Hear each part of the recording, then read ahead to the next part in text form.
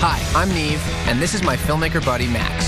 Suddenly, the idea of catfishing, hiding who you really are to hook someone into an online relationship, was being talked about by a lot of you. Look at this email. Dear Neve and Max. I'm expecting a call. It's from a girl.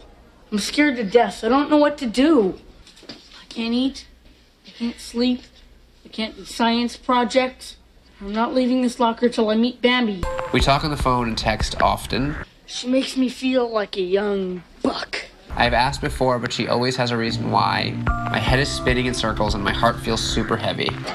I guess I caught her at a bad time. Wow. Well, let's find this guy online and see if we can have a quick call. Hello? This is Screech. You're in love and have been for a few years. Oh, you've got to meet her. Wait a minute. I've got to meet her. Have you ever asked if she's lying to you? I don't have much to believe in, better than what I usually get. But why do you trust her at all right now? I don't understand. Why don't girls like me?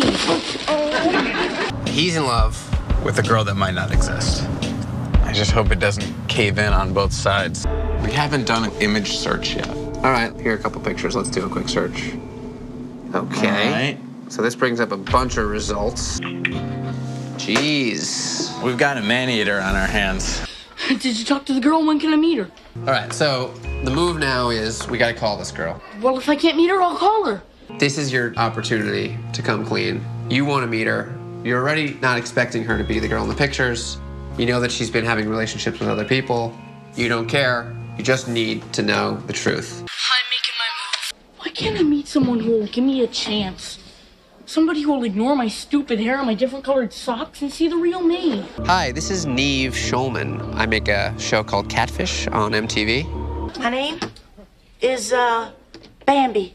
As I understand, you are in a sort of, long-term, long-distance relationship with a young man, and his feelings for you are strong enough that he's willing to meet you. It all comes down to getting the truth and finding out who you really are, and obviously, ideally, meeting you in person. You know, I've been watching you for a long time. You're really cute.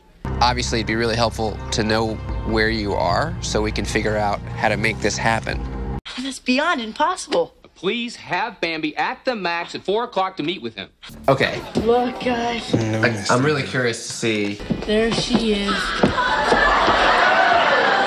My dream girl. If we kiss, we be coming at him. If it doesn't work out with you and Screech, call me.